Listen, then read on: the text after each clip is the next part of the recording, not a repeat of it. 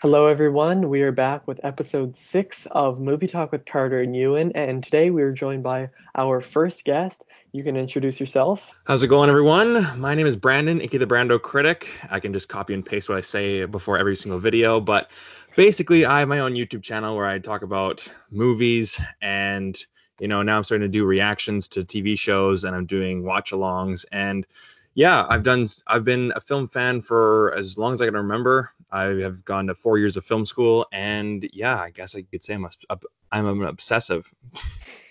Where'd you go to film school? Capilano University, North Vancouver, British Columbia, Canada. 4 years Okay. of my life down there, and learned a lot. It was a great experience. Was it worth it, you say? I would think so. Like, you learn so much, and it's a lot of hands-on stuff too. So it's not just like, okay, well, there is a lot of textbook things like, okay, let's look at a movie. Oh, in this shot, the Coen brothers moved the camera this way, but then again, it's a lot of it. Like, for the second semester is, all right, so now here's your scripts, here's the money, the film's due in April, go. And a lot of it Oh, is like, you gotta just get going, and so there's a lot of hands-on learning experience there too. wow, that for sounds my cool. uh for my career class, we had to choose a university to apply to once we graduate, and I chose Capilano University too. Oh, So nice. yeah. Yeah, you'd be thinking about coming out to Vancouver.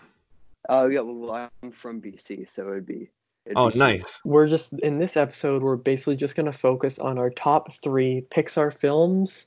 And if you haven't watched any of our other episodes, suggest watching them. We kind of have this style that we go through.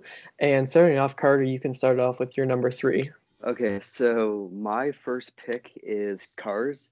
I know it's not really the best Pixar film, like it's not top tier at all, but I just find it to be really harmless, cute, and fun.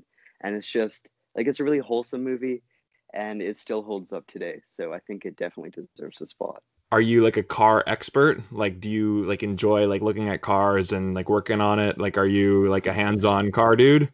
No, not at all. Just I like Mater, so Gotcha. Yeah, that's yeah, my Right. extent of Cars. Yeah. Yeah. The yeah. only reason why I asked that is because my one of my buddies, he Cars is like his favorite movie of all time, but that's because, he will buy a new car every 3 years and tinker with it, and like he's a car enthusiast. So I always like to try to see the comparisons there. Yeah, Yeah, no, I just I have a friend and like he just like instantly went and watched Ford v Ferrari, Art of Racing in the Rain. I think that's what that one was called last year. He was just like all that's what he wanted to watch was just all the car movies. And I'm interested to see if he really likes cars, but I like cars. It's like one that I haven't seen it in a while, but I watched it all the time as a kid. It was like my best friend's favorite Pixar film. So I've seen it quite a lot, and I really do enjoy a lot of it. I love Mater in this one, not definitely not in Cars 2, but I love the dynamic and just it's a really fun film. It, as you said, it's not top tier Pixar, but it's one that's fun every single time you watch it. I've never even seen Cars 2. Oh, don't watch it. I'm going into this conversation about Pixar movies unarmed. I haven't seen every single movie, Me but neither. I haven't seen Coco. That's the only one I haven't seen. okay, gotcha. I like Coco a lot. It'll make you want to buy a ticket to Mexico for sure. yeah. Yeah. Okay. Cars. Interesting. Well, it's funny. Like, for me, whenever I think of a movie from my childhood, and Cars came out when I was about 11, right? So with me, like, Cars would always remind me of road trips, and I would always drive up to the Okanagan, and we had my mom and dad had a Dodge Caravan 2004 with the TV, like the DVD screen in it, which Yeah, was, we have as a those. kid, that's the coolest thing in the world, right? So Yeah. of course, what's the movie that we watched when we were driving up, on a road trip? Well, you got to watch Cars, right? So it's a movie that I haven't seen in quite a long time, but I always remember, I'm sure if you go back and I watch it with my, critic brain, it might not be top tier like you guys said, but as a kid, and especially for someone who loves cars, and I'm sure that like when I think about cars, I think about all the toys and Cars Land. Like, from a marketing standpoint, that was a great decision, right? Oh, totally. Take Hot Wheels, slap a face on there, and boom, you got a money making monster. But yeah, like I always remembered Mater, like always making me laugh. And then, of course, I don't know if you can hear my dog in the background, but Yeah.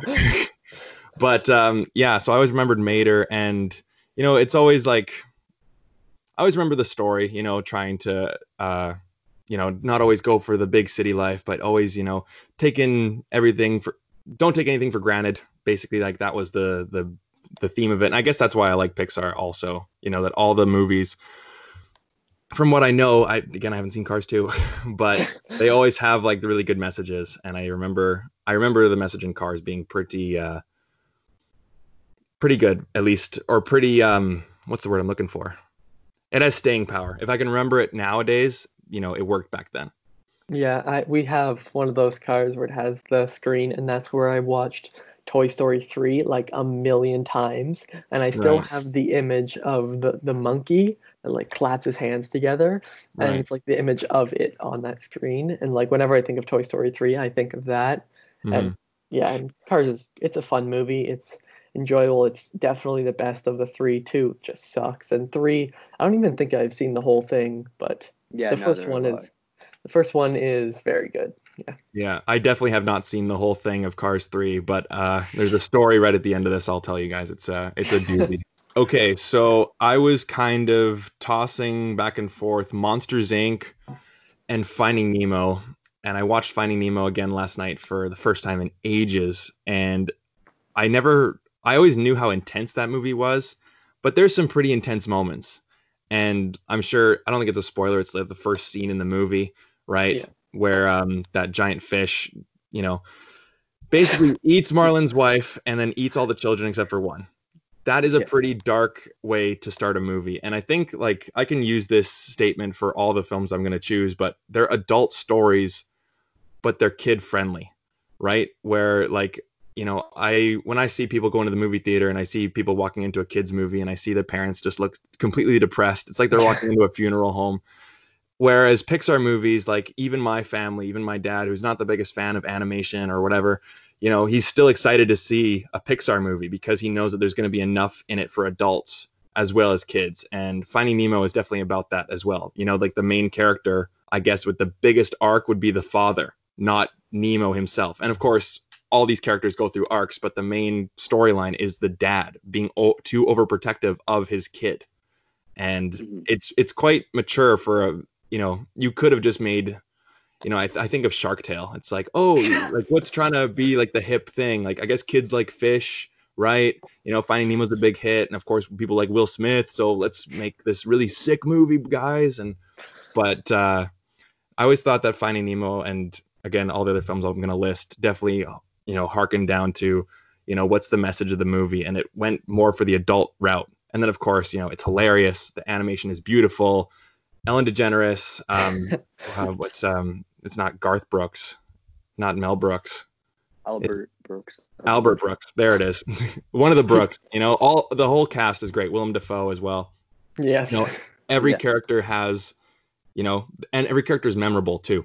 And like today, like me and my sister were still quoting it. Shark bait, hoo ha ha. So Oh my yeah, God, he touched the butt. yeah, Yeah. he touched the Yeah. butt. Like those lines. Again, that movie came out when I was about 8 years old, and those lines are still with me today. Like, and some of like who keeps singing like just keep swimming. It Yeah. sticks with you forever. Yeah, that Finding Nemo is actually higher on my list, but I've seen this film probably the most of like the past 5 years when it comes to a Pixar film.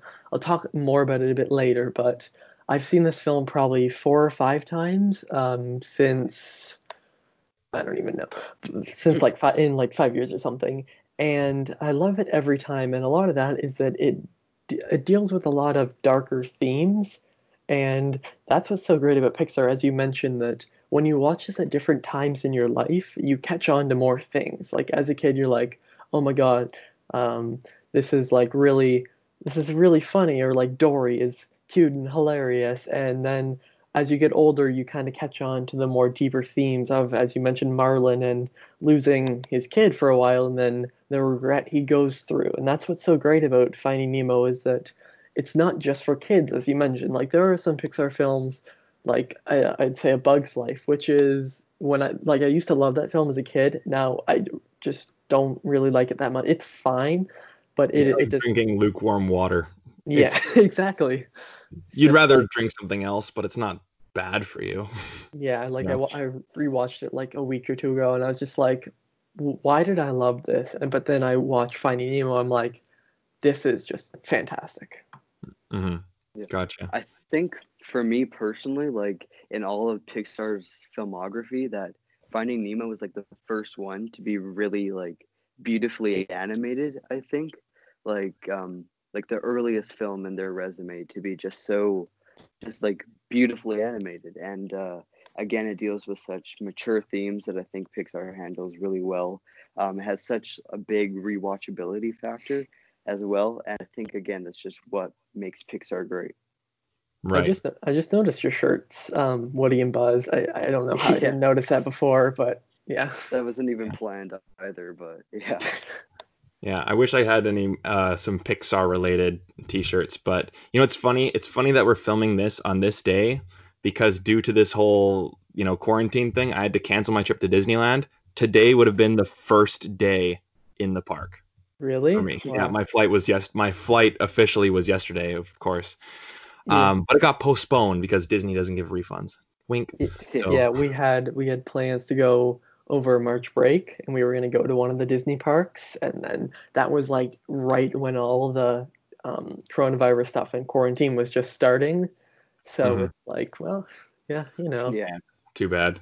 But last thing about Finding Nemo, I'll say is that as well as the more mature themes, that it's quite intense. The shark chase, the jellyfish scene, the climax. Darla, that's her name, right? Yeah. She's a fish killer, and of course Nemo trying Yeah. to escape, and in the water filter, like all of it is like it's pretty intense stuff, especially for a kids film. Like there's some action scenes that don't have as much weight, in like the most hardcore R-rated action films. Whereas, Yeah.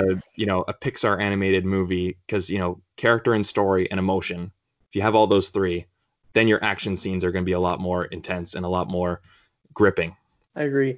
And just like kind of side note here, this episode's definitely going to be over half an hour. I know most of them aren't, but who cares? So my number three is actually, this could go in the unpopular opinion. It's my favorite of the Toy Story films, and that is Toy Story 2. Um, Over the time, I remember like 2 years ago at an Easter dinner at my grandma's house.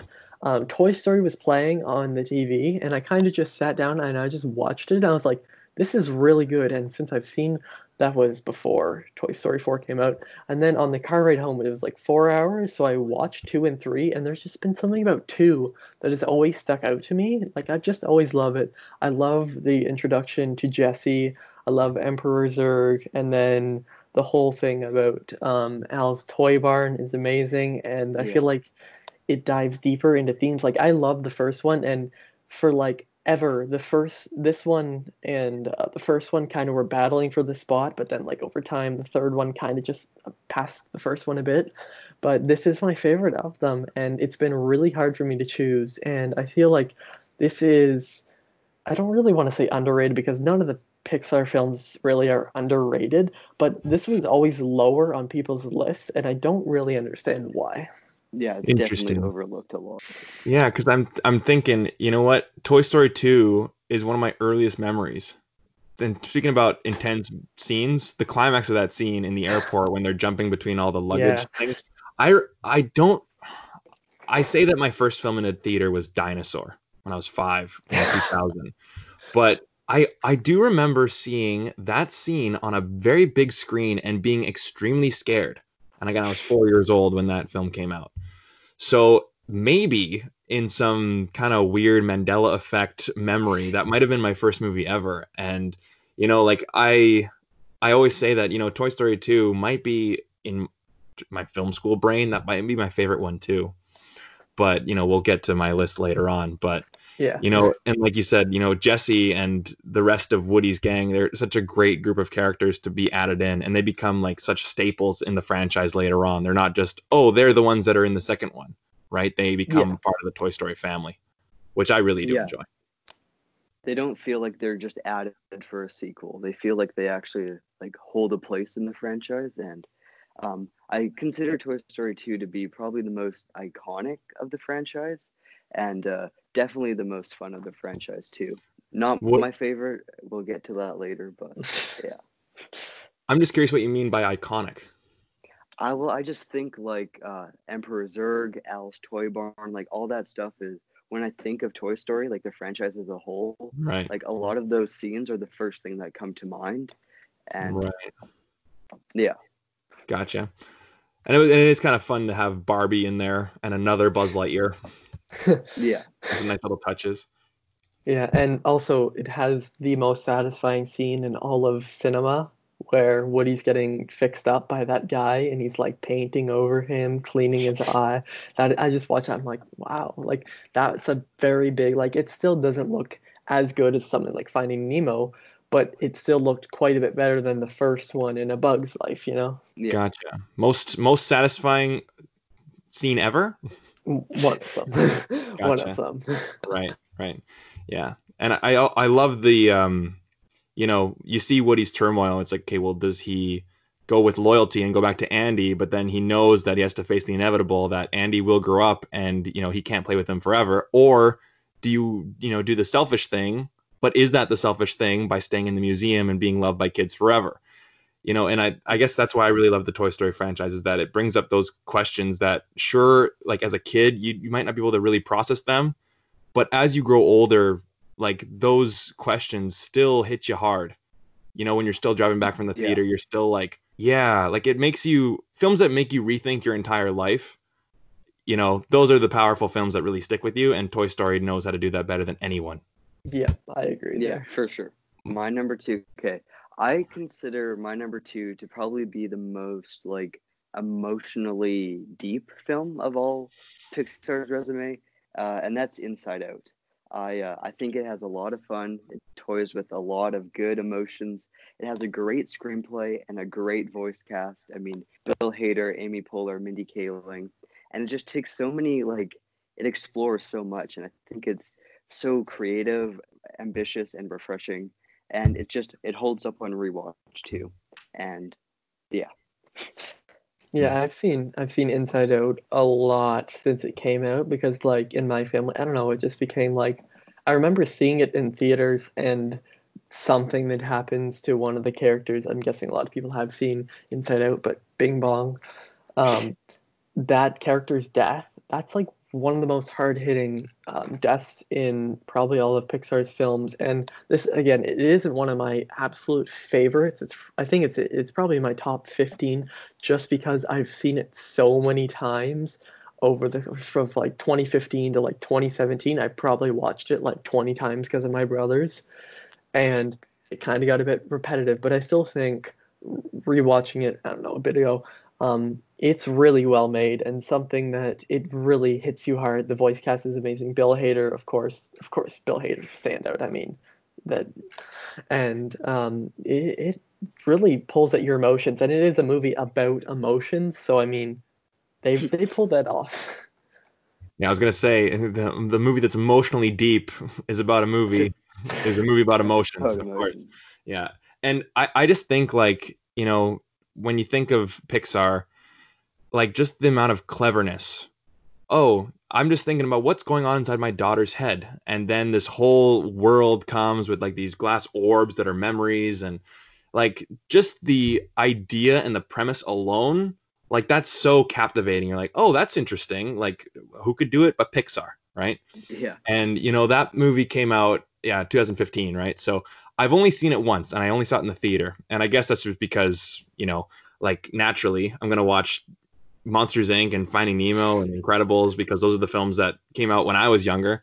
But then, of course, like even still, Pixar was still able to have such an impact on me that even still, like now that I'm reaching like my mid 20s and that stuff, or in those ages, I'm still like, well, I got to see the new Pixar movie. I got to see it opening day, right? And Inside Out, yeah, that's probably one of the best. It really is. It might not be on my list, but it's, and again, when you talk about Bing Bong, like that is so symbolic about all of us kind of growing up. Like we have to kind of say goodbye to our childhood innocence, which is so sad, right? Because that's something that we all kind of cling on to. Of course, Disney is a multi-billion-dollar company because of it, right? So again, that's a scene that in the theater, like even I felt like, oh God. Yep, I Yeah. heard Anyone so looking many at me? All people. right, yeah, it's a tough one, but it's such a great ending too. It's such a heartwarming, uplifting ending as well. And Yeah, an satisfying emotional too. roller coaster. Satisfying, that's a good word for it, for sure. Yeah, and it also sprouted a really, really great meme of like what's going on inside their head, and it turns into something crazy. But yeah, I Oh yeah. remember seeing it in the theater and just hearing just from like everyone around me, and I'm like, oh, okay, good. I'm not the only one, but it's made me tear up. Like I didn't actually cry because like I don't normally in movies, but it's one of the most emotionally powerful of the Pixar films, and there are a bunch, but this is definitely one of the most emotionally powerful. Yeah. Are they making an Inside Out too? Is there plans for I one? hope not. Uh, I don't know. not that I know of, but yeah, Yeah, I Gotcha. hope not. I haven't heard anything. There's like some Pixar films where like I always see something on Twitter. It's like which Pixar film deserved a sequel, and then some of the options are like Wall-E or Ratatouille, and I'm like these films are amazing, and but they're amazing as standalone movies, and that's what's like Inside Out is one of those two, like Wall-E, Ratatouille that should be left alone because making a sequel it make more sense for Inside Out because she would have got older, but whatever. But it still wouldn't. It might take away a bit of the message, a few of the messages from the first one. You know. That's always the question about going into a sequel. It's like, okay, well, can this be a rehash, or can we move the story forward? And I agree with you, but I would also play devil's advocate here. It's like I think maybe people were thinking the same thing when Toy Story 2 came out. Like, oh, this is such a great movie. We should just leave it alone. Like, what can they do with this story, right?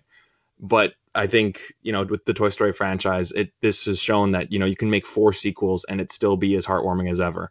People can Yeah. have different opinions about which one's the best, but I think you know, of course, if they make a sequel, there's always that possibility that it could like ruin the legacy. But also on the flip side of that, with Inside Out, she's growing up, right? I think that there's a lot of opportunity there for a lot of great, clever jokes and a lot of great, clever stories and characters and things like that. But again, we haven't seen the movie yet, so Yeah. Yeah. only time will tell. Well, with a Yeah. premise like that, there's so much you can like explore off of. But I think just as a film itself, it's so contained, and I just, I mean, if any Pixar film that hasn't been made into a sequel, I think Inside Out would be a great one. But still, I think it should be left alone. If they do Gotcha. make a sequel, I'd be interested to know if they try to make another Bing Bong character because I feel like if they do, that'll be one bad aspect of the film just because he was such an important character in the first. But like, you know how some sequels do that? Maybe because it's Pixar, they won't. But again, we don't even know if we're getting a sequel, but who knows? It could take place 14 years later, or could happen 14 years later, like Incredibles 2, but you never Right. know. Yeah. Yeah, you never know. Gotcha. Well, good thing you mentioned The Incredibles because my second film is The Incredibles. And I guess depending on when you'd ask me, Incredibles might have been my number one, right? I remember watching that. I think it was the first movie I vividly remember going, oh, this opens this weekend, right? And like actively waiting for a film to come out and saying, all right, The Incredibles is coming out. Like, I can't wait to see that. The trailers look so cool. Like, it's an action movie with superheroes. And, I was 9 years old. I was waiting for Spider-Man 2 to come out. And I was, and yeah, something about that movie, like, again, especially with the intensity, the India 49er, we got children aboard this plane. That type of intensity is almost too much for a regular action movie, right? And I just think that the character dynamic, especially with Bob Parr, like when I'm watching it as a kid, you're seeing it, and of course you're enjoying it because you're like, oh yeah, I want to be like Dash, I want to be like Violet, I want to be like, But then when I'm growing older, I'm definitely starting to see, more of the deeper characters of um, trying to see more of the psyche of Mr. Incredible. Like, his entire life has been like he was the man, right? He was Mr. Incredible, but now he's this big dude confined in this office. He's taking orders and he's not allowed to help people. And it's just the midlife crisis. What's the best thing to do? Well, you got to go back to being a super again. And I think that The Incredibles has all that Disney magic, right? That intangible thing that you can't really describe, but it just those butterflies that you feel when watching it. The Incredibles is it, right? And yeah, just great score, great story, great laughs. Edna, like, come on, Edna. Yeah. Overall, great movie. It's So actually it's my number two as well. This is one that I actually haven't watched. This is probably one of my most least watched Pixar films, but I really only have like two memories of actually seeing the film, and one of those was like when I rewatched it in I think January, and it was just cemented in my top three. I'm like, this and my number one have just stayed as my top two, just because The Incredibles is just such a well-made superhero film. This is easily one of the best we've ever got.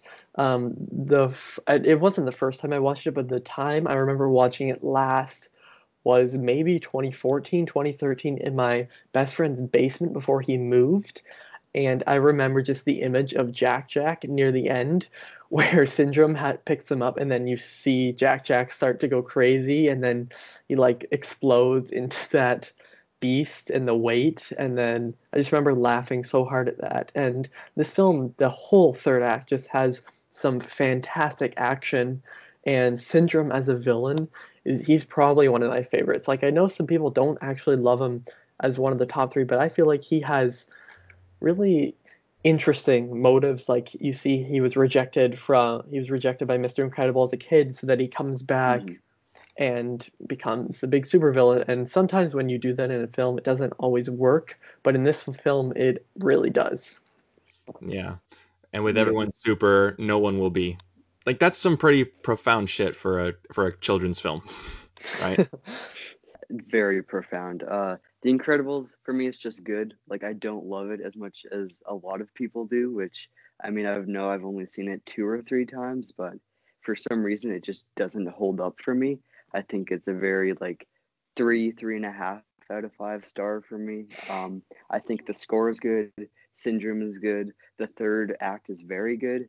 Um, Everything else is just kind of subpar for me. I don't think it's bad by any means. It's just not on my favorites. All right, yeah. Like I can see that. Do you like it more than the second one? I think the second one I found more entertaining, but I think like from a critical standpoint, the first one is better. All right. Yeah. Yeah, of course, I love the first one, and the second one. I'll tell a little story to do with it. Well, it's actually not to do with the film, but it's something that happened before the film. But I watched it in theaters, and I remember just being so excited because I remembered liking the first one so much, and then I watched it, and I really liked the second one, and then I probably a lot like Inside Out. I've probably seen it 20 times since, and it has lost some steam, but it does have some really good aspects, but I don't think basically nothing in that film is probably better than the first, at least for me. I don't think Mhm. so, but they're both fun, but I still think the first one's quite a bit better. Yeah, just watched the second one again. First thing that I noticed about the second one, at least when I watched it, I was watching it with some of my old buddies, and it's funny because we go into the theater and there's a bunch of like kids from 3 to 9 years old, and then the guy's just like, guys, get the hell out of the theater! Like this is our movie. We have been waiting for this movie. You guys, so it was kind of like us reclaiming it right in the Yeah. theater. And when you go into the theater and you had like Brad Bird and Holly Hunter, right, and then Samuel Jackson and some of the other people saying like, we've been working so hard in this movie, and you know what? Thank you guys so much for waiting this long. You won't regret it. And I'm like, I think that was the first time I ever saw like the filmmakers kind of come on screen before the film and just kind of personally guarantee that you're gonna like it. Like that's some pretty it's a pretty high bar. As soon as you say, "Don't worry, guys, we Yeah. know how long it's been taking, but don't worry, you won't be disappointed. It's gonna be worth it." And it's like, wow. And then automatically, and then as soon as you see like the Disney logo in the incredible style, like just the amount of excitement. It's like I've been waiting so long for this, and just the fact that it wasn't a giant pile of garbage was so impressive. But now, with the hype dying down, I watched it a couple weeks ago, and it's still such a great movie. I really do think that Incredibles 2 are like neck and neck. I really do. Yeah, go ahead. Sorry. The thing you mentioned there about like going into the theater and seeing all the young kids, that's kind of like not as much. That's how I felt when I saw Frozen 2, because I don't love the first Frozen. It's a good movie, but when I saw the second one back in November, I think it was, we were sitting in front of some like really young kids, and some of them were like singing "Let It Go" before, and then all of a sudden these 12 or 13, I'm not even kidding, like guys that I think probably were about your age, or 20 to 25, just walk in, and they were just filing in for like a minute straight and sat down in the front row, and I was just like, wow, like it's probably not how they felt as like Incredibles 2, but I was just like, that is so funny that you see a film now, Incredibles 2 took 14 years, whereas Frozen took 6 years, and it's just like, it's weird seeing a Pixar sequel at such a different like time in your life, and just to see the audience, it's really fun. I was just gonna say, I think the short film before Incredibles 2, I think it was Bao or something like that. That blew me away. Like when Yeah. she ate the dumpling son, my like jaw hit the floor. That's my story. Like I don't really want to spoil but yes, that is. I'll talk about that later. But it's because of that. Yeah, I mean, I think it won the Oscar for best short animated film. But yeah, yeah, weird. Plot twist. I rewatched it like a few months ago with my friend who I saw the movie with like in 2018 on Disney Plus, and I was just like, this is so weird. This is just so weird and different from Pixar, but it's not bad. I don't really know a word to describe it. Yeah. Interesting. I thought it was pretty cute. Yeah. I was like, oh, Yeah. oh, it's cute. That was basically my reaction through that whole short. Anyways, we've all gone through our number twos, right? Yeah. Yeah. Okay, who wants to start with number one? Carter, you can. Okay, so throw him under the bus. Just go, boom. My number one is Toy Story 3. I know it's like we've already talked about Toy Story 2, but I generally consider Toy Story 3 to be a masterpiece. Like it's in my top 10 of all time. I think it is just like 5 out of 5 across all boards, storytelling, direction, animation, just such great characters arcs. It takes so many fun liberties. There's so many amazing scenes. Has a great villain, great protagonist, I guess, and just absolutely stunning. It's one of the 4 movies that I've cried while watching, and yeah, it just absolutely guts me every single time. Was it at the ending that you were crying like crazy? Yeah, like the furnace scene. Yeah. Speaking about intensity, right? That is probably the most intense thing Pixar has done, because like when I watch that, like I don't remember the first time I watched it or whatever, but even now when I rewatch it, I'm just like, oh my God, like you actually think that these characters are going to die, and you're like, these are your childhood friends, what? These are your childhood like favorite characters, and it's funny that like a lot of people are talking about crying during that movie, and that is actually like I tear up watching it, but I actually cried at the end of Toy Story 4. Now, Toy Story 4 is my least favorite of them, but it's because this is kind of spoilers for Toy Story 4, so if you haven't seen it, skip this. But when Woody and Buzz are leaving, like my mind like apart, my mind just went to like, oh my God, I've watched these two characters my entire life, and they're just leaving like this, and I just cried. I'm like, this is like amazing. And now Toy Story 3, as I said, it's my second favorite of the Toy Story films. I had it below the first two, and then the more I thought about it, it moved up because, is it Lotso? That's the bear's name, right? Yeah.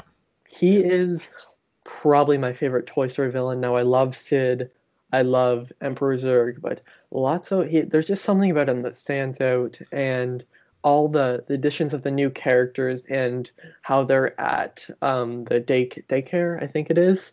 Yeah. It's just so Sunnyside. smart. Yeah, Sunnyside Daycare. And there's just a lot of smart Prison. things that they did, and how they threw in like a Mission Impossible reference with Woody, and it's just like the more I watch that film, the more I love it, and I will agree it is like an A+ film. I believe it is top tier, like top five Pixar for me. It just barely missed this list. I'll ask you guys this question. Have you guys been to a Disney store recently? And have you guys actually seen a Lotso, like actual Lotso Yeah, stuffy? He yeah, does smell like Yeah. strawberries. I know. Yeah, it's funny. I remember. Yeah, we went to down. It's now I think called Disney Springs, but like when I used to go, it's called Downtown Disney in Florida. Right. And I remember going to the store. There's like the big Stitch above, and yeah, I remember looking at Lotso. I'm like, does he smell like strawberries? And yeah, Yeah, he totally does. Yeah, I'll agree with you there that Lotso I think is definitely the best villain because he just Yeah. comes across like, and that's another lesson. Like, don't always just judge people right away based on like first impressions. Like he comes across as, well, hello there. Welcome to Sunnyside, folks. Oh, well, Lotso's fine. Lotso's such a great guy. Well, then, of course, you look at his actions and, of course, at the end, spoilers, of course, but we've spoiled a couple of Pixar movies on this thing yeah, already. So whatever. When, it's like, okay, we save Lotso and then it's his job to push the button. You know what? Yeah. Still, screw it. You've saved my life. I don't even care. And yeah, that's like, Yeah. what a dick move. And of course, like when they the little telephone, it's like, I'm sorry, cowboy, they broke me. And of course, then when they find that out, he just steps on Slinky's toes, and it's like, you fucking little dick. Yeah. So, but you know what though, his motivation and the reason why he's doing these things, it's justified. Or at least it's For sure. understandable. Like he yeah, saw it that way. It's like, she replaced us, right? So it's kind of like someone being just extremely mad at their ex and then just taking that mindset into the world and just painting it, right? And yeah, I think Lotso is definitely the best villain that the Toy Story franchise has ever had, Yeah. hands down, I mean, for sure. he smells like strawberries and he wants to kill all these toys. Like, Yeah, he's psychopathic, yeah, it's great. all vanilla. But Toy Story 3. So okay, so your entire from 3 to 1, Yeah. right, Carter? So you have Toy Yeah. Story 3 at number 1, and then what was number 3 and 2? Just go all through them again. So Cars, Inside Out, then Toy Story 3. Cars, Inside Out, Toy Story 3. Got it.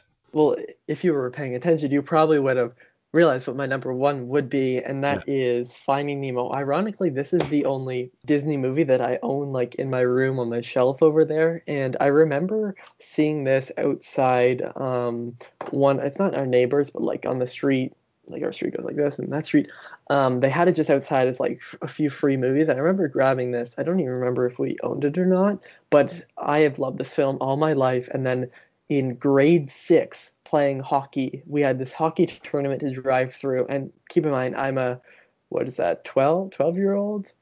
Yeah, sure. 11, 12-year-old boy watching a Disney movie on the way to a hockey tournament. And I remember watching it in the car, and then I was just blown away. And I'm just like, this is my favorite Pixar film. And ever since then, it's just been my favorite. I think Dory is one of the funniest characters Disney has ever put out. I love Ellen's performance in there. And as we kind of mentioned before, now we're kind of repeating a bit, but it really, really tugs at your heartstrings and goes for some deep themes. And I think it succeeds in everything it does. I think this is probably my favorite thing that Disney has done, maybe besides The Lion King, because I really love this film. And it just like I'm looking at the cover and I see like Squirt, and he's just such a cute character. And it's just like, dude, with all the turtles, and it just has so many amazing sequences, and you're never bored. Willem Dafoe's character in the tank is a standout, and there is some really cool stuff with like the Ring of Fire in there. And yeah, Yeah. Yeah. I love this film so much. Yeah, it's so well paced too. It's Yeah, like as soon as you think a scene might be going on too long, it's like, okay, well now, okay, Nemo's gone, Marlin's swimming after, then you hear that piano, doom doom, doom doom doom doom doom doom, Nemo, Nemo, and then boom, introduce Dory. yep, It's Yeah. like you get exactly the right amount of motion that you need. Move on to the next, move on to the next, move on to the next. Yeah, like you said, you're never bored in it, and yeah, it's such a great movie, and I'm surprised that no one has actually said Wally or Up yet. yeah. Those aren't my number one, but I'm surprised that I was thinking before I went on this call. I'm like, okay, I wonder if because I haven't seen both of those movies since the theater either, and I know a lot of people Really? love those ones, and I'm like, I wonder if they're gonna say it. I rewatched Wall-E a week or two ago, and I'm just going to my Pixar list right now on Letterboxd, and I know Carter has a really fun opinion on Up, Yeah. but I love Up a lot. Up is my number 7 on here. Wall-E is my number. Oh wait, did I read that wrong? That's Yeah, one thing I got to get into is Letterboxd, because yes, you I should. have almost all my every single film I've seen since 2013 like a written review of, but I've just Mhm. kept it just for myself just to go back to.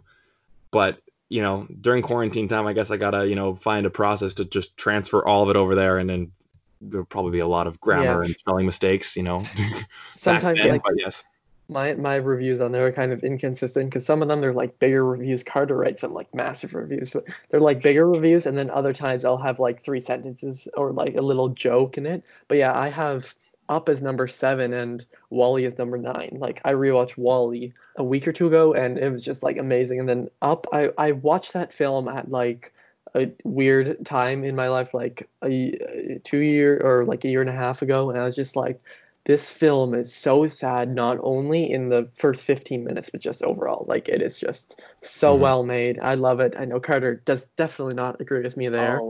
I'll talk about Up for our hot takes section of the video, but yeah. Okay. gotcha. So I was gonna cheat here because I didn't want my entire list to be just all Toy Story films. But when I look at all the Toy Stories, all 4 of them, I honestly give all of them a 5 out of 5. And when people think like, "Oh, Brandon, what's your favorite film franchise?" I never think to say Toy Story 4. I automatically go like Star Wars, Harry Potter, James Bond, Indiana Jones. But all those franchises, and I can go through all of them. There's always the bad one, right? With Star Wars, you Mhm. got the prequels, or depending on who you ask, what the For sequels, or then with Harry Potter, now we got Fantastic Beasts. With crying. Indiana Jones, now we got Kingdom of the Crystal Skull. Spider-Man, we got Spider-Man 3, right? But Toy Story, you know, we don't have the bad one, right? And talk about, Toy Story 4. I think a lot of people still agree that movie is, pretty solid. Oh yeah. Mhm. And I honestly gave 5 out of 5 to all the Toy Story franchise. So if I could, if I had to cheat, I would go Finding Nemo, Incredibles, and then all 4 of them tied for number 1. But I'll choose just one per franchise. I'll go with the first Toy Story movie. And, I can talk about the characters, the story, the animation and the voice acting and all that stuff. But I think, to me, like that's the film that came out when I was born, like the year I was born, 1995. And when I rewatched it last year, because it was a film that I'd watched quite a few times as a kid, but it never, how do I say this? I watched Monsters Inc. more. I watched Finding Nemo more. I watched The Incredibles more. And then Toy Story was just kind of like that VHS that we had that, I had since I was born. So I guess that was like toddler stuff. And then, of course, growing older, watching Toy Story 3 and revisiting it. The scene at the end when, Buzz Lightyear and Woody fly, that Yeah. is the definition of movie magic, Disney magic. That's what I think filmmaking is all about, right? When you have 2 characters who have this misunderstanding, right? There's no real villain in the movie. I guess you can talk about Sid Sid. as like the antagonist in terms of Yeah. how the story plays out. But you know what? Like, everyone has known a kid like Sid, right? Blowing up all their toys and stuff.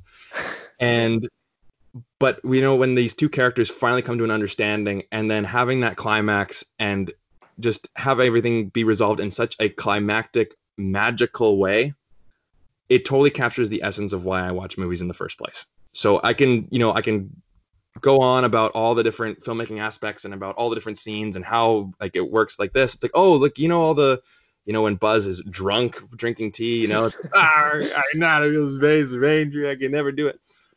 That scene sums it all up. For sure. Sums all of it up. Yeah, like Yeah. when I watched Toy Story at my grandma's house, it's just the friendship that or the not exactly the friendship, but the relationship that spawns between Woody and Buzz, how they're fighting at first, it feels so realistic. Like I know Yeah. so many people where you kind of see them fighting and then they're kind of working together and then they're going through fight like it's just like the way that Pixar dealt with this, and this was their first film, I was just like, I don't know how they set the bar so high. As I said, this is in my top five, six of Pixar's films. It is truly just fantastic. Like for me, I love all the Toy Story films. I give like A plus to the first three and then an A to four. And so I love them all. And this is like, as I said, Toy Story's franchise has been really hard for me to pick my favorite. As I said, it was two, but one. Just the more I think about it, the more, as you mentioned, those fantastic scenes. What Pixar was able to accomplish with their first film is just fantastic. Totally. Yeah, Totally. for sure. I think like I like Toy Story. I mean, I know this is a hot take, but it's my least favorite of the franchise. But I think just being the first Pixar film, it's an amazing feat. It's unpretentious, it's creative, it's original. It toys with the idea of what if your toys came to life, and I think like what if is a big theme across all Pixar movies. And I mean, it is again iconic with the To Infinity and Beyond, the flying scene, Pizza Planet. It still holds up on rewatches, and it's just an enjoyable, good film. Yeah, and I dare you to listen to "You Got a Friend in Me" by Randy Newman and not, Yeah. you Yeah. know, and you know what? I'll splice this in here. I actually played in a jazz band for 6 years, and we actually even played in the Disney parks and on the Disney cruise lines. And we had this one song called Disney's Pixar Magic. So we played that. You know, the theme from Incredibles, Beyond the Sea from Finding Nemo, the theme from Up, Ratatouille, all of it. You know, and Pixar definitely has that Disney magic. You know, think about those scenes like the ending of Ratatouille. You know, To Infinity and Beyond. Like that line just accompanies or just embodies the magic of Pixar like no other. And, you know, you can totally see why people have just clung to these movies for so long. And now whenever a Pixar movie comes out, I mean, insert onward here, but people will automatically just go, we have to see it, right? Yeah. It's a Pixar movie. Yeah. It's, you know, whenever a brand gets to that next point where you don't even need to see a trailer, you don't need to see, you know, like I was talking to one of my buddies, yo, want to see Onward? What's that? It's a Pixar movie. Down. Done. Don't even say no more. We'll go see it. And unfortunately, that was the last movie we saw before this whole quarantine thing happened. So Yeah. I didn't get to see that in the theater. I watched it on Disney Yeah, Plus neither did I. first day, but I actually enjoyed it. Everyone else in my family did not enjoy it. I enjoyed it. What did you play in the jazz band there? yeah, Oh, because I have long arms and big lips. So yeah. You like Whiplash then? yeah, that's a phenomenal movie, but that scene is fucking tough to watch. Yeah, Yeah. I played trumpet in grade 7, then I went to trombone in grade 8, and then now behind me, I don't want to pick it up, but I have trumpet again. But yeah, trombone, that's fun. And I watched Whiplash when I was in grade 8, and I was just like, damn. Yeah, guitar is my instrument of choice now, but I still have the trombone. I haven't played it in a while, but yeah, I still have all my sheet music. We played Pirates of the Caribbean. We played a lot of other Disney things. Beauty and the Beast was one that we played in like a lot of festivals. But yeah, so just a little excerpt, just saying, you know, playing Pixar and the music too. Like that's one thing for me sure. that makes a great movie to an amazing movie if it's got great music. Because Yeah, you know what else can emotionally manipulate you more than movies? I would say music can. I agree. Yeah. So you add Yeah. those two together, and you got yourself, you know, you put a great movie with a great score, then it just elevates it to that magic level, right? Yeah, it really makes a lot of films like the first 15 minutes or 20 minutes of Up would not be complete without the fantastic score. The Incredibles has this really badass score. And then, Yeah. of course, just all of them are amazing. And we actually started playing Pirates of the Caribbean. I know it's your favorite movie, the first one, of course. But we started practicing that in class, and this whole coronavirus stuff started. But it's just Disney's music is like no other. Like their films are like no other, and their music is like no other. Mm-hmm. Yeah. It's go on, Carter. No, I was just gonna say, like, I think a lot of like the scores, especially for The Incredibles, I think is just so just timeless and iconic. And even like if they weren't attached to an animated film, like an action movie, for example, I think they would totally still have the same impact and still hold up. Yeah, I agree. Yeah, this episode is gonna be a lot longer. This is already double or almost double the length, but yeah. So if you're listening, it's different also because they are video. We don't normally do video, but it's just easier for me to edit. But do you want to go on to that Cars 3 story that you've been hyping up? Sure, sure. Okay, so it's funny. I always say that this is gonna be the story I'm gonna tell at my best friend's wedding. So basically, and I don't condone ever doing this, by the way. So do as I say, don't do as I do. So 2017, Cars 3, the big new movie in theaters. And of course, I'd seen the first one. I'd enjoyed it. It was just kind of that movie that you saw as a kid and you enjoyed it, but I never really had any, big reason to go back to it. Never saw Cars 2. So my buddy calls me up and he's like, yo, Cineplex, I got 3 joints. We're going to go smoke up and then we're going to go see Cars 3. And so I said, yeah, I'm down. So I went there and we were going to go see, let's just say the movie started at 5:30, right? And so we get there at around 5:25 and we're like, we don't really need to see the previews. Sure. So it was legal in Canada. Just saying, I wasn't breaking any laws. So we smoked up and yeah, we hit a level that we were not supposed to be in public. So we go in and we buy our tickets and we're like, all right, so it's like 5:40 now. We missed some previews, whatever. It's no problem. So we hand the guy our tickets and he's like, okay, the door on the right will be Cars. And so we go on the door on the right. And then the movie had already had started and it's all black and the theater is full of people and we're not sober. And so we're like, shit. And then we forgot our 3D glasses. So we got like get up. We're like, oh God, we're making so much fucking noise. God damn it. Everyone's looking at us. Jesus Christ. Okay. All right. Sit down. My friend's almost spilling his popcorn. And we're like, okay. All right. We're sitting down. Let's watch the movie. We're good. And then the movie plays for about 20 minutes. And then the final race happens. And I'm thinking to myself, how late were we? Or how strong was that what we smoked? Right? So it's like, what the hell's happening? And then after the final race, it's over. And I'm like, wait a second. Why we weren't really that late. And then I'm like, oh my God, what theater are we supposed to go in?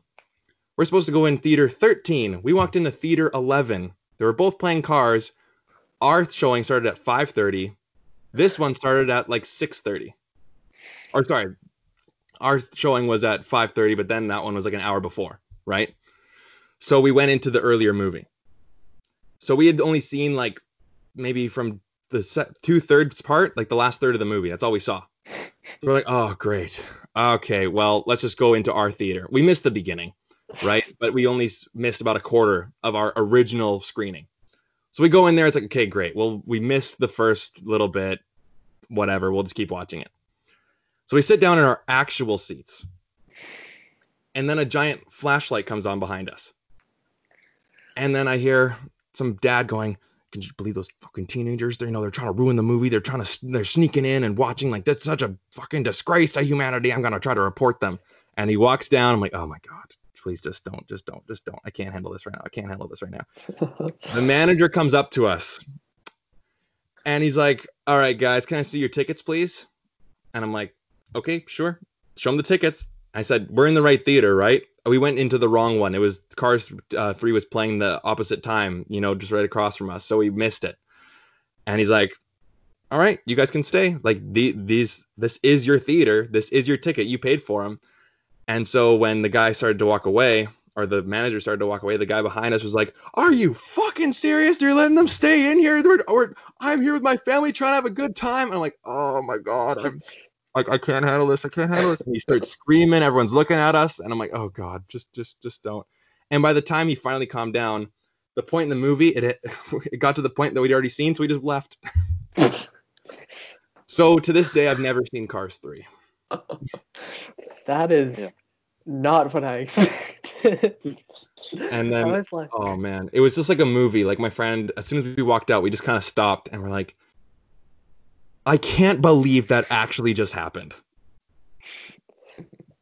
oh my God. Like, I haven't, I really I wish and am glad also that I haven't had an experience of people like screaming in the theater. The only thing that's kind of like Not that is at when I all. saw Batman versus Superman with my Oma in 2016, obviously. And like like 10 teenagers came in and they were just talking and somebody's just like, shut the fuck up, and then they took them like 5 minutes and then they stopped. But I was expecting you to be like, yeah, we came in and then we were like throwing popcorn or something and then they kicked us out. But wow.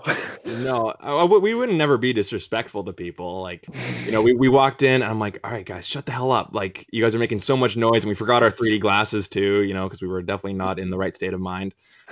Which, by the way, I don't condone taking drugs, but, if it makes any difference, it was legal, right? So, we're not smuggling anything, but yeah. So, and then as soon as that was over, it's like, oh, great. So we didn't even get to see the movie, but we didn't cause any harm to anybody except for that guy's entire day and probably his family's sanity. But, well, my story is nothing like that, and this is by far our best podcast episode just because of that alone.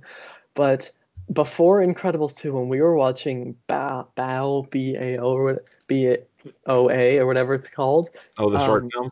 Yeah, the short film. Got it. When we were watching it, it was like me and my best friend, we were kind of just sitting there, and there were like a bunch of kids around, different people, and then it gets to the point where she eats him. And me and my friend, we were like, how old were we? We were like not even 13. We just laughed so hard, and this is like the hardest I've ever laughed in my life. We were like completely sober, obviously, like nothing, and then we just laughed for like a good 3 minutes, and we were like trying to control ourselves because I don't know what was so funny about it, but it just caught us so off guard that scene we were just like, oh my god. And yeah, again, it's nothing to your story, but I was just like, that was just so shocking to us, and the fact that we laughed uncontrollably for a good 3 to 5 minutes until the movie started was just like crazy. I was just like, I felt like I wasn't actually there. I was just like, I don't know, it was just weird. Mm-hmm. Yeah, it's a pretty funny. It's unexpected. I think that's why it's so funny. Yeah, for sure. I have no like good movie stories at all. I haven't. Yeah, so can't really comment on that. But do we want to go into the hot takes? Yeah, sure. You can Alrighty. start off with your Up thing because I know this is interesting. Well, I just consider Up to be the worst Pixar movie, maybe besides Cars 2 and Bugs Life. Who hurt you?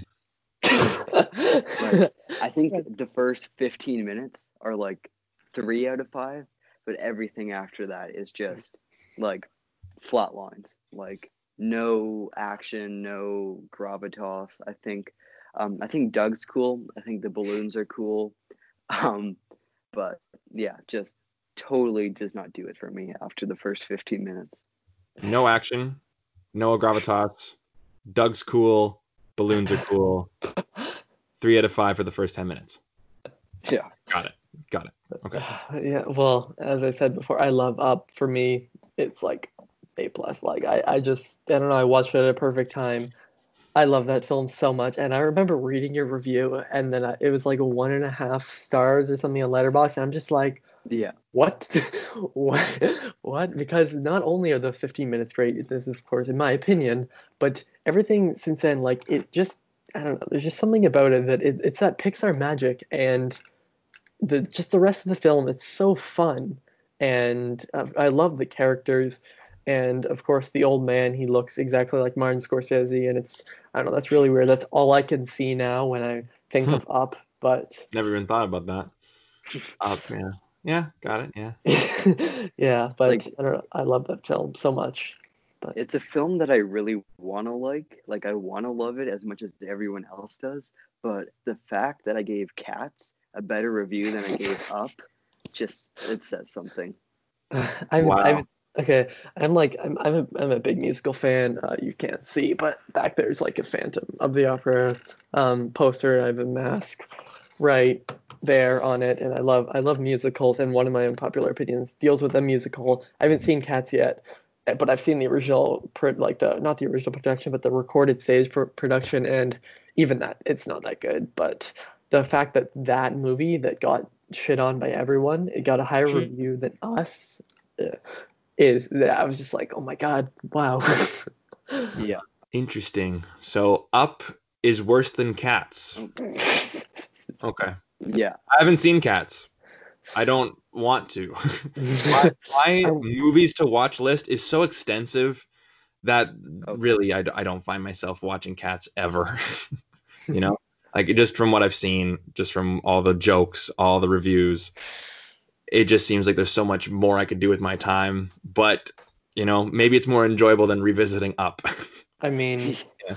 Seth Rogen had this like Twitter that was so funny. thing where he watched Cats while he was high, and it was just he's just like, what is a jellicle and why do they keep saying that? And it's just because the one song's like jellicle cats gel, and I was just like, I mean, he's not wrong. And then he just started going on a rant about release the butthole cut, and I was just like, I Oh want yeah. to watch Cats because I want to see. I love watching how a musical compares to, like the movie adaptation, because some of them are pretty good, like Right. Sweeney Todd. Some of them, the movie is pretty bad, like The Phantom of the Opera, which is ironically my favorite musical. But it's just like it's so weird. But with all the stuff about Cats, I do want to watch it one day, probably soon. But uh, I don't know. Yeah.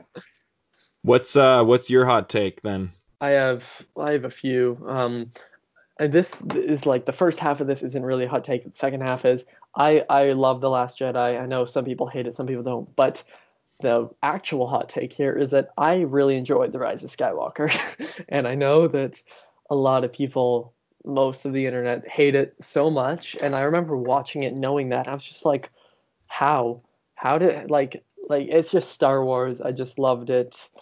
Or I didn't love it. I really liked it. Like it had problems. It was still better than the first two prequels. I liked it definitely more than Solo. I liked it a lot more than most people. And just the quick ones. I loved it. Chapter 2 last year. A lot of that movie got so much hate, and I was just I didn't understand why. Which one? It Chapter 2 Oh, gotcha. Right. Right. and Bill Hader. yeah. And I just have two more. I'll share them quickly. The Lion King, these are for the 2019 movies. The Lion King, I thought was a better movie than Aladdin. They were both not good movies, but I hated Aladdin so much, and The Lion King just wasn't good for me.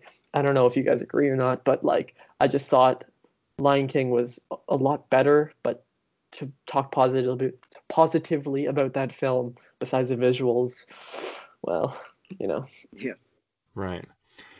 The remake of The Lion King is probably one of the most insulting movies I've ever seen in my entire life.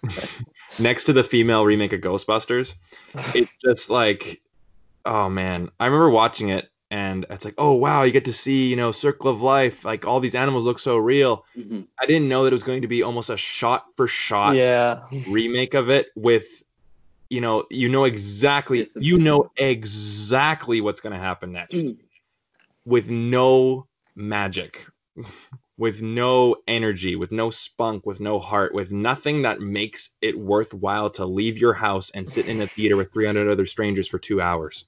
Yeah. The color Nothing at grading all. is absolutely awful.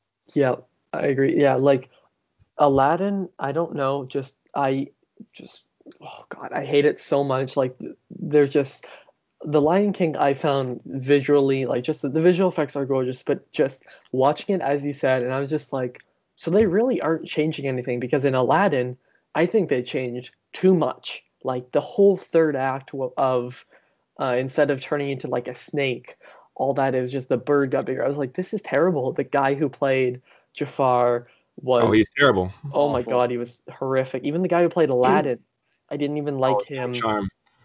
No, Yeah, it was just my I, sister's friend has a huge crush on him, and I make fun of her for it. I'm just like, oh my good. god, Aladdin's like, actually, yeah, I'll let you finish talking about Aladdin, but I do have a question about Aladdin for you guys after that. Okay, yeah, but like, oh, like Will Smith was, he was easily the best aspect of it, but like, you just look at the original Aladdin and how is that gonna go into real life? Like a genie, Yeah. Robin Williams, one of the greatest performances in animation history, just amazing there. And then I remember just sitting down and I was like, okay, I probably won't like this, and I ended up hating it so much. Right on, man. Like Will Smith was a saving grace for sure. When he was Yeah. acting like the Fresh Prince of Bel Air's genie, that was great because it Yeah. was its own thing, its own youthful energy to it. But when he was trying to do Robin Williams, when he was taking the exact same joke, it just felt Yeah. like it was completely out of gas. It's like, Yep. okay, well, if you're gonna do a retelling of it, sure, have the same story beats. Yeah, sure, diamond in the rough, and have Princess Jasmine, wanting to do all these things, and yada yada yada. Add in some more her like speechless. I get it. I get it. I get it. It works. Yeah. But when you just straight up copy the original, it's like it doesn't show any progress. It doesn't show any creativity. Like, why is Disney the way it is today? It's because Disney was the master of innovation. Snow White, great, like first animated movie. Disneyland, this brand new land, and now what are we doing? We're now just taking the stories that '90s kids would would watch. My generation. Well, again, I was born in '95, but still, like, I'm old enough to remember when Hercules and Mulan were coming out. But it just doesn't bring any of that magic to it anyways. But question for you guys. Have you guys ever watched a movie and you get immediately like, oh, I don't really want to watch this because someone in that movie reminds you of like an ex or like a friend that you'd never really like anymore, or someone like that? Does that ever happen? Well, Because that's kind of like that's Princess Jasmine in Aladdin. I gotta think about this a bit, but if like I've said this a million times in my videos, I hate Twilight. It is my most hated film of all time. Like I've seen a part of the second one, but it's because that was like my at first like official like real relationship girlfriend. It was like her favorite movie, and it was like pushed on me to love it. And then anytime someone mentions it, I'm like, you fucking bitch. And then oh my god, like even now it just makes me so mad because it was like, oh my god, I love this so much, and then I watch it, I'm like, this movie is actually like it's terrible, but that's one where I think of, I'm just like, oh, how do people like this movie? And then it makes me think of that, and I'm like, oh yeah, and I'm trying to think of if there's any characters in a movie. If you give me a minute, yeah. Right. Yeah, I and have it's no like. Go ahead, on. sorry. Okay, well, I was I gonna say, yeah, it was off-putting right at the beginning. It's not like a gripe on the movie because you can't really be that subjective to it. Well, this movie has someone who looks like my ex-girlfriend. I hate it, man. That's like way too subjective. But it was like a first like a, oh great, Yeah. all right, it's Naomi Scott. She's beautiful and she's a great actress. She is by far the best actress in that movie. Oh yeah, For sure. Yeah, she legitimately is a great actress, and I do want to see her in more things. And then, of course, Will Smith brought that energy. But yeah, Jafar, come on! I'm supposed to my be scared God. of our villains. If I feel like I can take them on myself, Yeah. about it. Actually, kind of relating to that question, like a bit of kind of like what I mentioned, my last hot take is that the musical Wicked, about like it's like the prequel to The Wizard of Oz, I think it is the most overrated musical ever. I've seen like the bootleg, it was in good quality. Oh my God. It just annoyed me so much. Now, Defying Gravity, that song is a great song. That's basically it. And Idina Menzel is great. But Yeah. that makes me think of a different ex-girlfriend who loved it for some reason and sang the song Popular from it, which is such an annoying song. If you listen, like, you probably don't know it, but it is. Oh, Yeah, yes, Yeah. I haven't seen anything about Wicked, but I do know that yeah. song.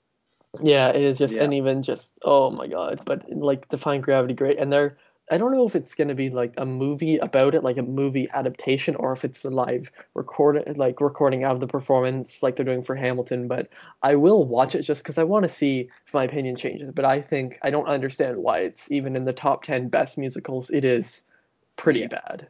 Right. Yeah, Carter, I totally interrupted you. No. That's No my fault. worries. Yeah, go for it. No worries. I don't have like a movie that I relate to next or something, but just Travis Scott in general. I had an ex who was like, he was absolutely obsessed with Travis Scott. So now whenever I listen to like just pretty much any of his discography, totally reminds me of that and sort of ruins it. So Yeah.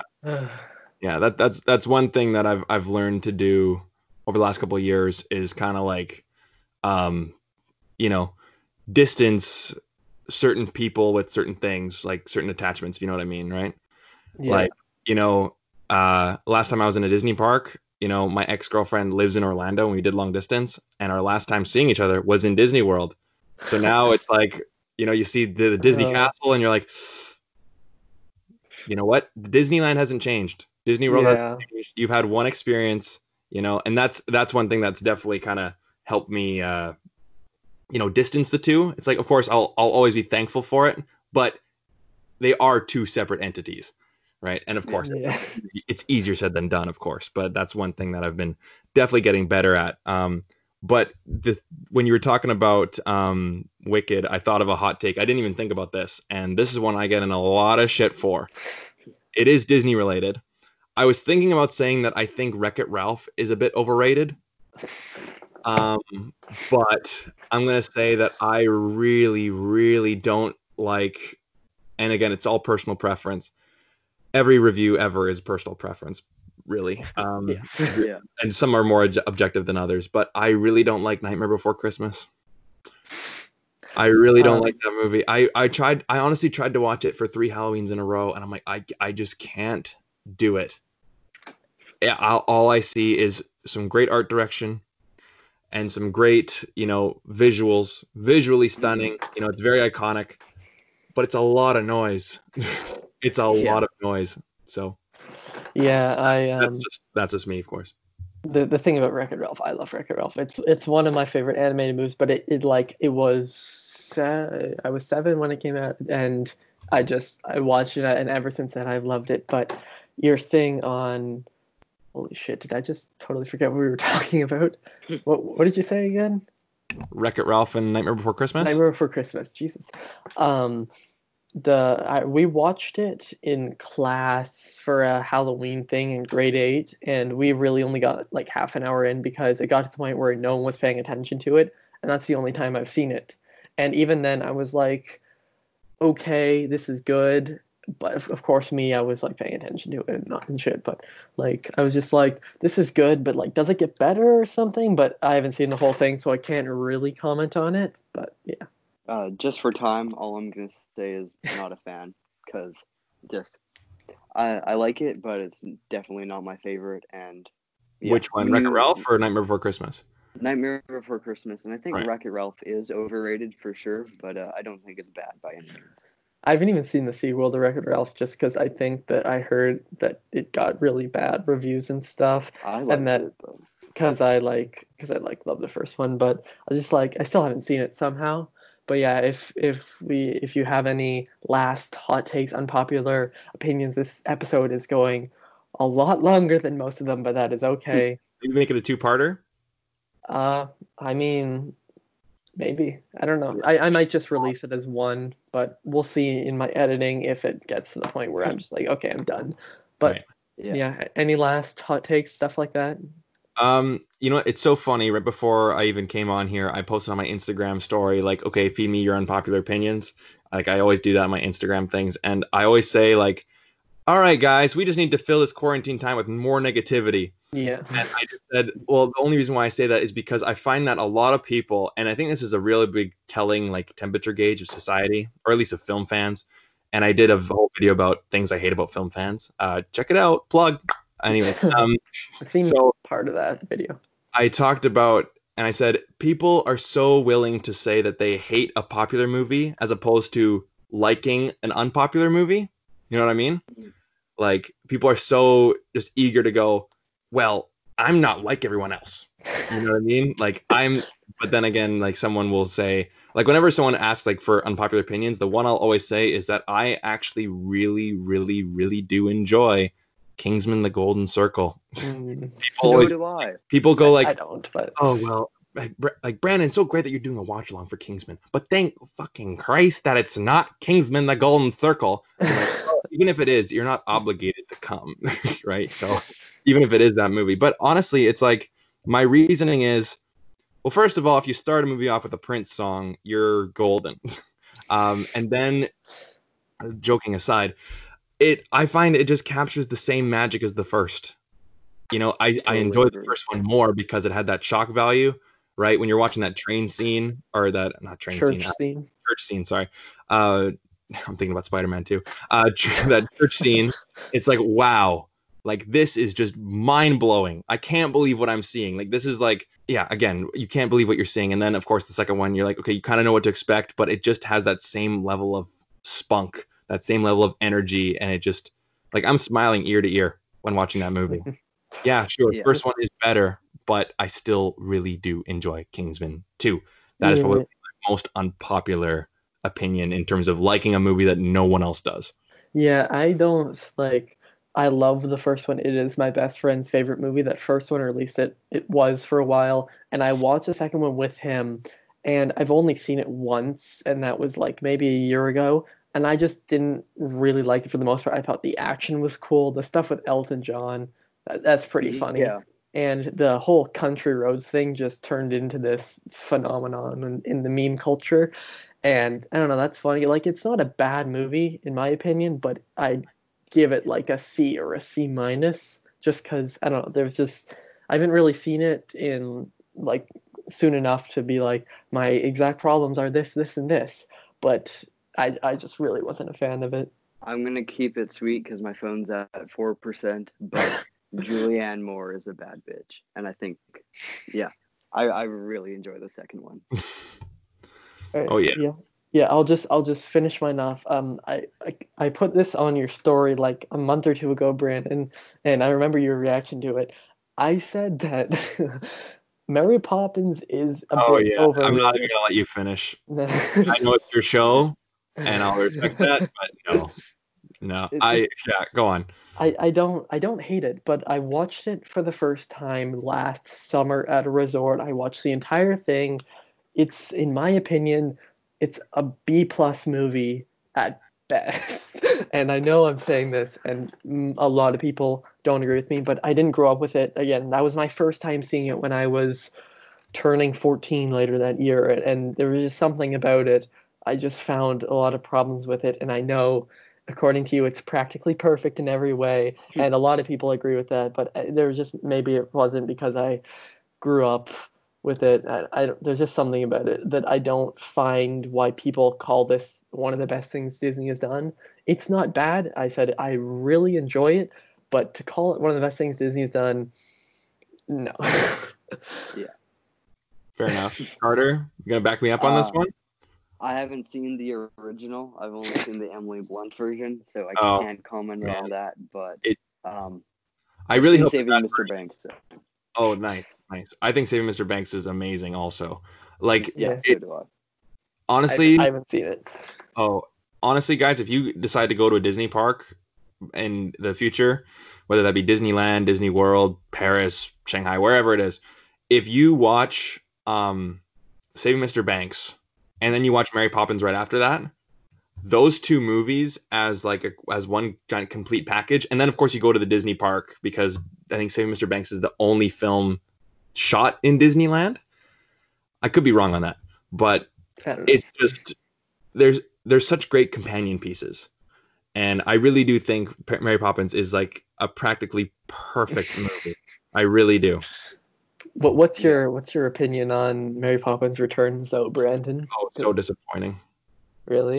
See, disappointing. I obviously think the original's better, and I get why it's popular, but I didn't dislike it, and a lot of that I think is due Neither to the did I. fact that I really enjoy Emily Blunt, and Lin-Manuel Miranda is one of my favorite people working today just because of Hamilton, In the Heights, all that stuff. Moana's the music for it. Holy shit, it's dark out already, but it's just there's something about it. It wasn't nearly as good as the original, and although my grades are kind of close, I still think the original is a lot better, but I didn't dislike Mary Poppins Returns.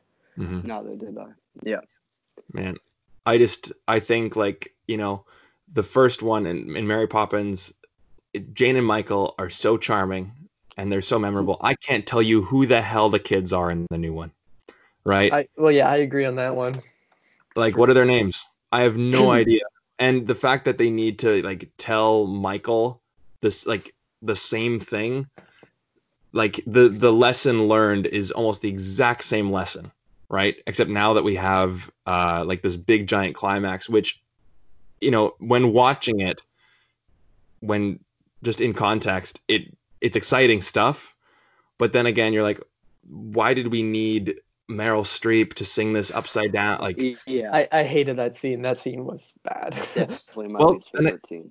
but then again, you have the guy in the first one who's singing or is like laughing and he keeps floating. So I could be hypocritical on that one. So Yeah, like I understand why you don't like it as much, but there are like again, Mary Poppins Returns, it did go for like it copied basically Lin-Manuel Miranda plays Bert. He plays his son basically. Like it's just him again, just played I don't know Mhm. by modern people, and then nothing will ever top the chimney sweep sequence in the original in the Mary Poppins Yeah, franchise universe, whatever.